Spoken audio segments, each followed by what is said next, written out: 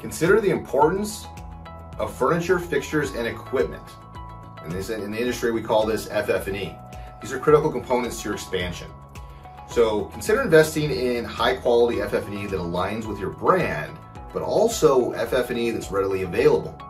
When you're doing a design and build for a new location, the critical path is of the most importance. Anything that affects that critical path will delay your project.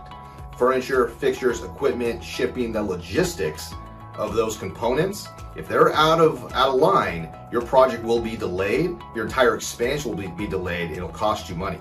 So understand what FF&E package you're giving to each one of your franchisees or what you're going to roll out for each one of your corporate locations. This is a critical component in the smooth rollout process of your new locations.